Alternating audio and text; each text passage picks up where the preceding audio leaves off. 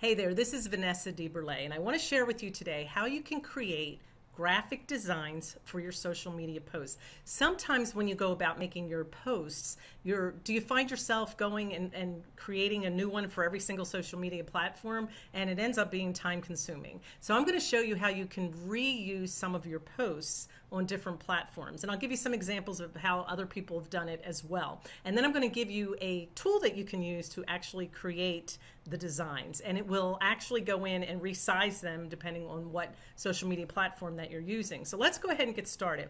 One of the things that I like to do when I make graphic designs is I like to try to make the same thumbnail, for instance, like I use YouTube, obviously, and then I take it and I will use it again for like a blog or something like that. Let me give you an example of someone who's really good with branding and has really across the board used their different posts and different graphics for everything. I follow Neil Patel. He's very good with branding. Anything you see with these colors, you're going to know it's Neil. And here's an example of his blog. On his blog, he has this thumbnail, and this is what he used on his YouTube, and he just brings it in. Now, he sets up his blog like this. I'm going to show you how mine's set up. I do the same thing. I bring in my thumbnails and use them as part of my blog. He uses it as part of the heading of his blog instead of within the blog. So there's different ways that you can do that.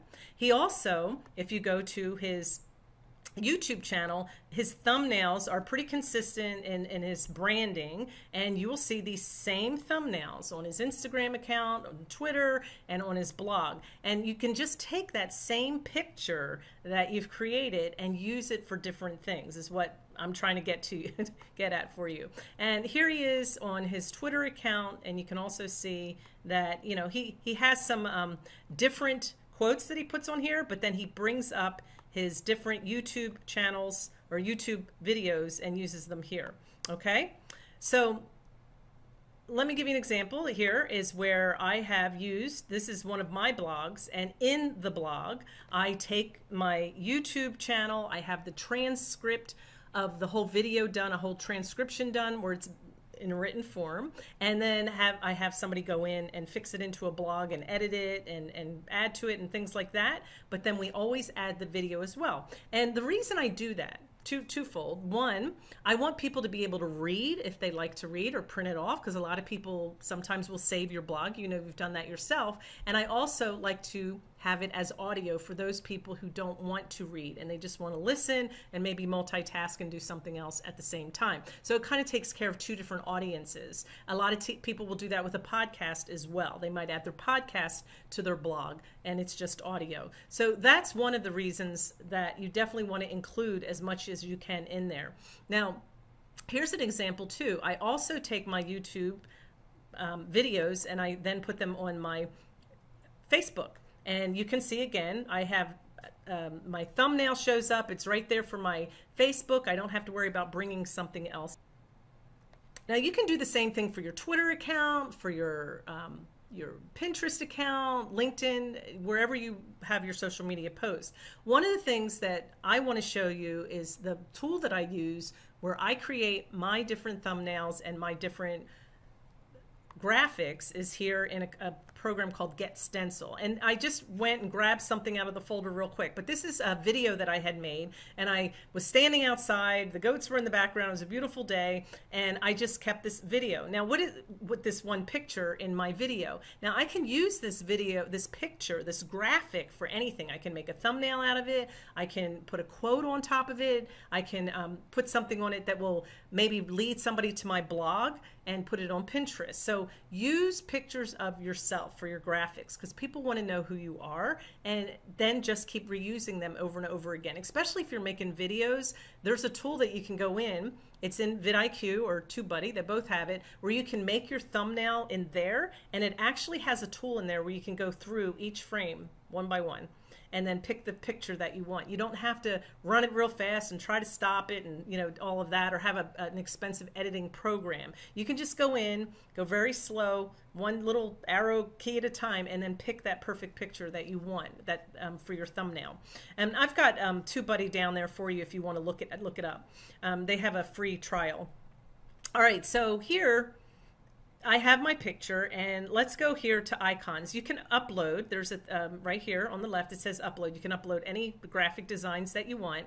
And right here, we're going to go ahead and hit icons, where we can add an icon. So you can pick any of these to add over here to your picture. You can change the color. You can put text inside the box. So everything right here, you can have it go vertical if you want, or horizontal. I can change my box color if I want to make it blue.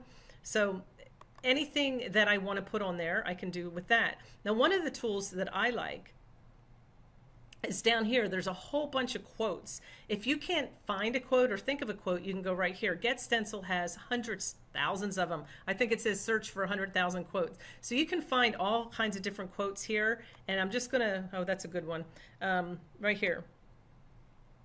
We can go ahead and take that quote. Now see, you can't really see it well on this picture, so I can go in and change my text color to white so that it can be seen easier. There you go. And maybe I don't want it to go across as much. Maybe I want it to be, you know, more of a square. And let's change that too as well. I always like to give the person who wrote the quote the credit, and maybe I want to put that at the bottom instead of the top. Okay, so I can do that. I can write my own quote if I'd like. I can just pick up a text box. If I go over here to the right, there's add text, and I can come in here and add my own text. See that? Play with my photo, okay? I can change it by making it black and white if I'd like, and then if I want, I can go back and make that font a different color. This one's pretty cool. It says 1977, and you can go ahead and make it look old. See, the pictures actually came out like that. That's actually the year I graduated from high school, and all my pictures from that time really look like that. So I think it's pretty cool that you can make your picture look older if you would like to. I like the black and white, actually. I think that looks pretty cool. So that's what you can do to change all of your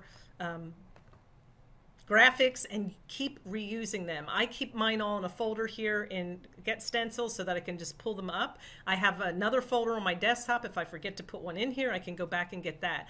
Sometimes I'll just go through a video. If I feel like it was a video that I liked some of the photos in there, I'll just kind of take the time to go through and take some of the shots and save them. That's probably a good idea, because then you have a lot of different shots to pull from when you're ready to make your graphics and your different posts. So I have the link down below for Get Stencil. They do have a free trial. You can use that. But I have found this is one of my favorite ones to use, and I've got the link down below for you. If you have any questions, please feel free to ask in the comments below. Let us know what graphic design tool you're using. There are a lot of them out there, and you know, share them with us so that we can try them out and find out what's the best one. But there you go. I hope you have a good day, and don't forget to subscribe before you leave.